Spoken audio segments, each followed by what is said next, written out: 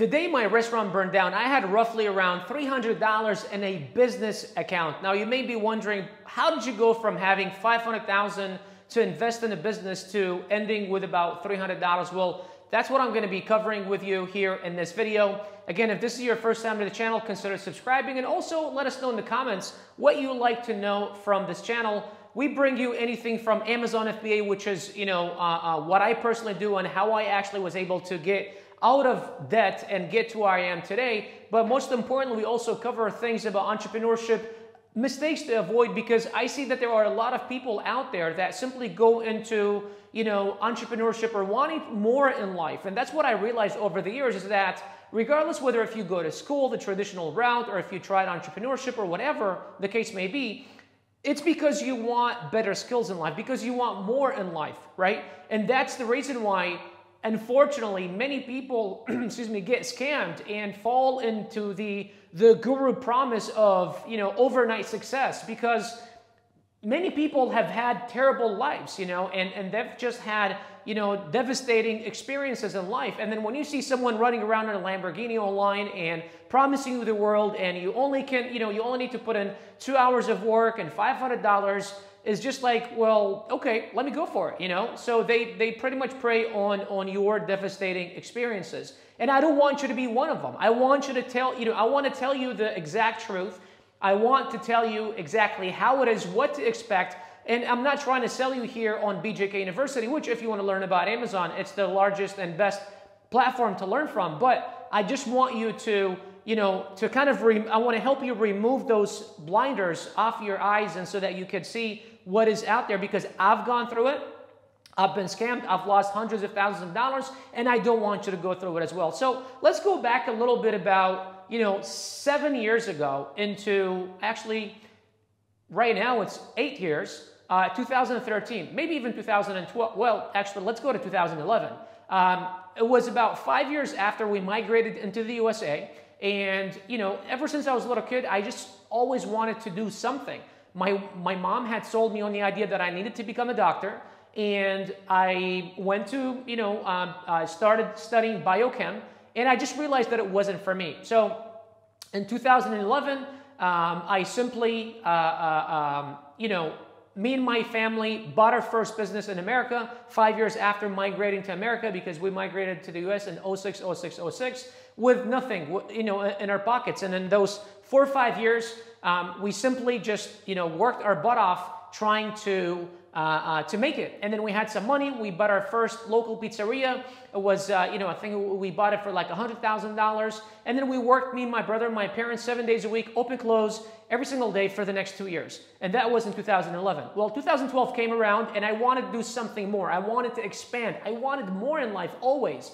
But my brother was calling the shots in the business. And my plan was, hey, let's buy multiple pizza restaurants, and then let's kind of convert them. Let's take ideas from all of them. Let's bunch them together, create our own franchise business, and then let's kind of relaunch and then start bringing in franchisees, and then just kind of expand this brand, kind of like Pizza Hut and Domino's and all those other brands. And, while I was thinking, let's buy a new store every 2, 3, 4 months, his thing was, let's buy a new store every year or 2 years. And we just couldn't see eye to eye, so I just decided to do something else. Now, at the time, my father, remember, was very wealthy in Iraq in the 80s and 90s. But the last 10 years before the war, he simply lost everything because of the prosecution from the government. And they kind of took away everything from him. So when we left Iraq, we didn't have any money. But after the war in Iraq and after we migrated, my dad was able to get some of his properties back, and he was able to sell them and make a few $100,000 from that. So in 2013 or so, he wired about $200,000 into my account, and he said, look, if you want to go become a doctor, great, go spend it on school. If you want to go and become an entrepreneur, great, go buy your own business, right? So I realized, okay, the restaurant business is not going to get anywhere. Let me go and do something on my own. So I went and bought a restaurant for $200,000, and then over the next 3 years, we invested nearly $500,000 in that business because it was a rundown dive bar, right? From remodel to just losses because I didn't know what the hell I was doing to, I didn't know accounting. I didn't know budgeting. I still remember when we were about to remodel, about 6, 7 months after we took over the restaurant, my architect came to me and said, what is your budget? I'm like, what is that? And she's like to me, you don't know what a budget is? I'm like, no. What can I see your P&Ls? I'm like, what's a P&L? What are all these terms? I had never ran a professional business before. I had never done those things. You know, in our pizza restaurant, it was, you know, pen and paper and just kind of like the good old school of like, this is how much we did this month. These are our expenses. This is what's left. It was a family business. It was just between us. I didn't really have any employees, none of that, right? It was my brother, me, my mom, my dad, and we had one employee, which was my brother's best friend. We were paying $1,500, $2,000 a month for, right? That's it. So now I was introduced to this business that I knew nothing about, right? And now I needed to learn all those things, but it was like I got shoved into the fire, and then now all these things are happening so fast around me that I don't even know what's going on. And in order for me to keep the business afloat, I needed to keep investing in the business, right? And that's when I would go to Dad. Dad, I need money. I need $20,000. I need $50,000. And over the course of the next 3 years, we invested another $200,000-$300,000 in that business, right? And then the last year of business was around 2015. For about 6 months, I had not paid insurance. For a bar and restaurant, you need to have a $2 million coverage. You need to have all these things. I were billed for insurance with $1,250 per month. I was like, well, I've been in business for 2.5 years. We had another business before. Nothing happened. What's the worst can happen? I'll take this $1,200 and I'll go pay some food purveyors. I'll go make sure my employees get paid on time, which they never did. Checks were getting bounced all the time. Not because I was a bad person, not because I was not hardworking. I was working 120 hours every single week for 3 years straight. When we did the remodel, me, my cousin, and my brother did the remodel. I learned how to frame walls. I learned how to lay tile. I learned how to fix bathrooms. I learned how to pretty much do anything and everything. I learned how to lay slabs. I learned how to do everything because I had to. Because if I had gone and gotten a professional construction company, first of all, the building was very old and we couldn't even get permits. So we kind of used to do everything overnight because if we got permits, we needed to fix all these other things that would have cost another $500,000. And secondly, I couldn't even afford them. So I was stuck. I can't run the business the way it is because it's a rundown place that has this bad reputation for the last half a decade. And then if I remodel it professionally, I can't afford it. So I just had to do what I had to do. Oh, I was in survival mode, right? And so I learned all those things because I had to. But going back and thinking about that experience, it made me who I am today.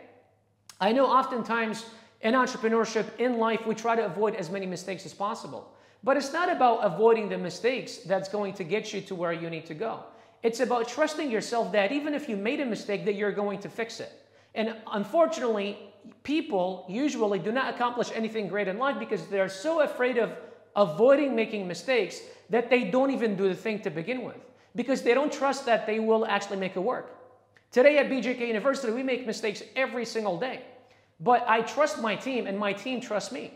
And we know that we've never done this before. We've never scaled a company this big before. We've never ran a company like in this size before.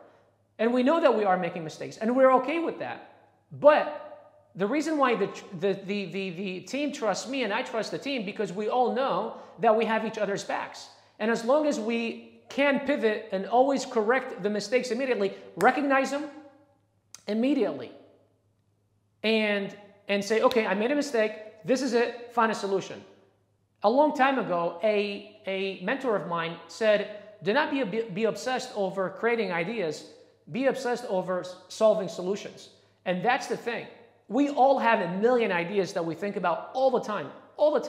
And the issue is, we think about an idea and bam, we react to it without any thinking time. Find a problem and solve it. The bigger the problem, the bigger the solution, the more money you'll make in your life, right? So going back to the story here, April 28th or 25th, 28th, 2015, the restaurant catches on fire. 5 minutes after I leave, 5 p.m., I went on a date, it was a Wednesday, with my girlfriend at the time, who's not my wife. I get a call from the bartender named John. Boss, the kitchen was on fire. Put it out, we've got extinguishers. I actually had extinguishers because I had to. Otherwise, they probably would have been expired. Boss, it's really big. The kitchen is on fire. The fire department is here. By the time I drive back, I walk into the kitchen and the kitchen is destroyed. You've probably seen pictures of them on the internet somewhere. And that's when I realized I was in true trouble, right? And for the next 2-3 weeks, I had employees coming at me. Literally, I was afraid for my life because these people came and depended on the business to operate every single day because they were living paycheck to paycheck. And even that I couldn't afford, offer them, right? Because oftentimes the checks would bounce and I wouldn't have enough money in the bank to pay them. And for the next 2, 3, 4 weeks, I needed to pay them. And I went and sold different things just to make sure that I paid them. After having invested $500,000, I couldn't even pay the employees for the last 2 weeks that they had worked when the restaurant burned down. And that's why I went and started working for Uber. That's why I went and I started dishwashing and working at hotels just so that I can at least just pay the employees. And then I had bigger debt that I had to worry about, over $150,000, because I paid, I owed money to the IRS. I owed money to, to food purveyors that I had bought food and liquor and all that in bulk and just did not pay because I couldn't, and all that stuff. But that all was simply because of a couple of things. Number one, the money that my father gave me, I did not earn. It was my father's hard work the years before that. So although I didn't take that money and go and party, and I was the hardest working man in the room, but I did not invest to learn in myself first. My thing was, I was going after the shiny object. Walls, color paintings, paintings on the walls, cooler looking chairs. Instead, where I should have focused on making sure that the food is good, making sure that it comes out in a great time. If you came for lunch for a burger, it would take 45 minutes to cook a burger and get it out of the kitchen.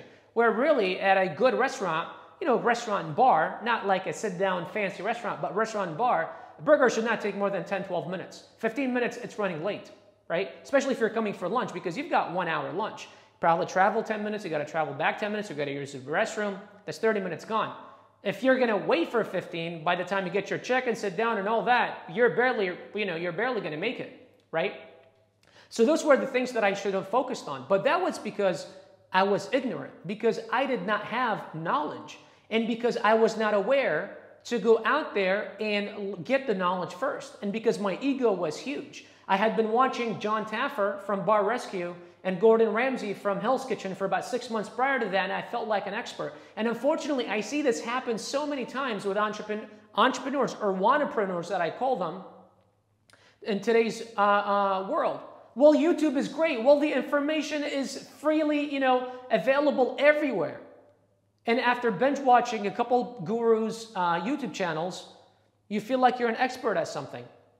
And then boom, let me go do it. But you see, what experience does is it's not only helps you avoid mistakes, but it shrinks your time to success, right? So for me, had I first gone and brought a consultant that knew how to run restaurants or make restaurants profitable, had I brought in a partner that had ran a restaurant before, someone that was a manager at a restaurant before, that managed the restaurant. Hey, you've got experience in managing restaurants. I've got $250,000. Let's put those two together. I'll give you 30% or 25%. No salary, or maybe $1,000 a month, $2,000 a month, just so that you can pay your basic needs. But once you can say, make at least that in the business, then your base salary goes away, and then it's just 25%. You've got 25% in the business. If it goes down to trash, you lost.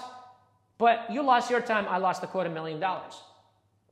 He teaches me or she teaches me, and then we grow the business together. That, if I had to go back, that would be the way that I would do it. And for many of you guys watching right now that are interested in selling on Amazon but got zero in your bank account, and you're like, well, this sounds great, but I need $10,000 to launch an Amazon business with BJK University. Where the hell do I get that money? Well, in this channel, I've actually launched a video. I did a video a couple of weeks ago where I talk about exactly all that. But I'm going to spend the next 2 minutes explaining to you exactly how and where to get that money from. But before I do, if this is your first time to the channel, smash thumbs up button and also subscribe to the channel if you haven't. And below this video, there is a short presentation that walks you through how BJK University can hold your hand through the entire process should you want to learn from us. So let's go into how and where to get that money from. You see, just like almost 10 years ago, I was an investor or someone with $250,000. People like me 10 years ago are available everywhere. And managers that know how to manage restaurants are also available everywhere. And that could be you. Say you have been following me for 6 months and you know how to sell on Amazon. Maybe you joined BJK University because you had a few $1,000s saved, or maybe you've been watching our YouTube channel or whatever the case may be. Or maybe you just know about BJK University and you've done the math and you said, okay, $10,000 is the number.